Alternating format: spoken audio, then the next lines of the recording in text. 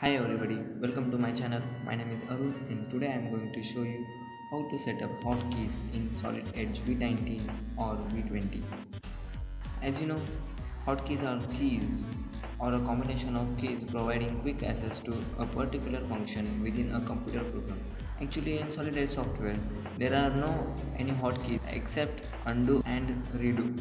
So we need to set up hotkeys as we required, and these hotkeys are very helpful, which can reduce the time of drawing, and these are very handy to use. And you just need some practice. In my system, I already set up the hotkeys, and I will show you how to set up hotkeys. Let us open Solid Edge software. After, you just need to go this tool panel and just right click on the tool panel. Anywhere you can click it and go to customize and select keyboard, and then you will see the categories and commands. In category, there are so many categories out there like file, edit, view, insert, format, tools, and etc.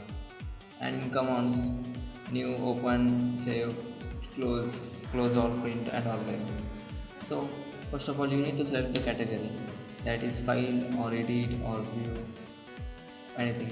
First of all, file. Here you can see new. For new option, I had set a control N hotkey, so which you can change it here. Press new hotkey.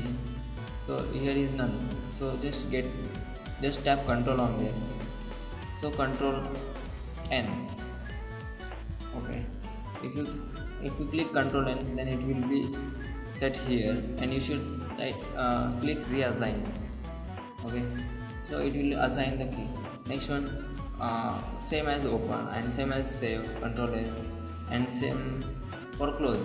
So I will click control something, whatever it may be, like L, and or if it is already assigned, then it will show here currently assigned to drawing line.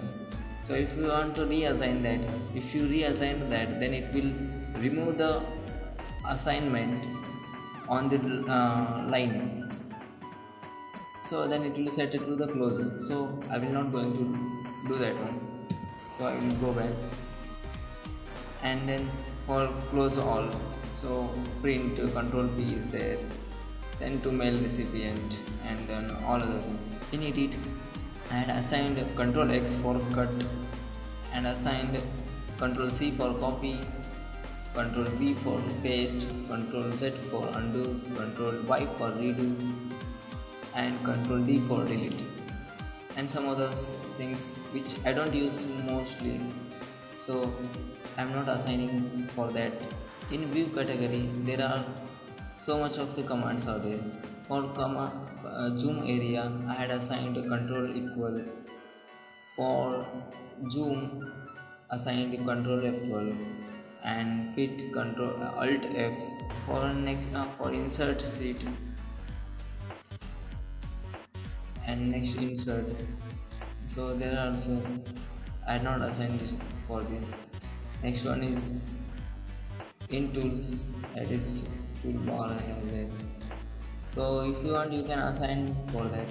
Usually we are using this dimension and drawing view. So first of all, we will go dimension. That is smart dimension. Smart dimension means which can calculate the dimension, means how much the dimension of the line is there or like that. So for that, I had assigned control alt S, and for distance alt B or alt D. So I will remove one of this, alt B, like this. And next, angle between. For angle between, alt A is there. And next one for text one. So for text, control T, that much will be. And in drawing, for line, control L, and for center arc by center point, alt P. For circle by center point, alt C. In modify, for move to, control M, and rotate, control R. For mirror, control M. For scale, control V. For stretch, there is no, and In relationship also I didn't assign anything because I don't need these all so much. So after setting up, just you need to close it like this, so it will automatically set up. And then after that I will show you how it works. So I will go to this page setup, and then I will remove the background and I will choose just like this.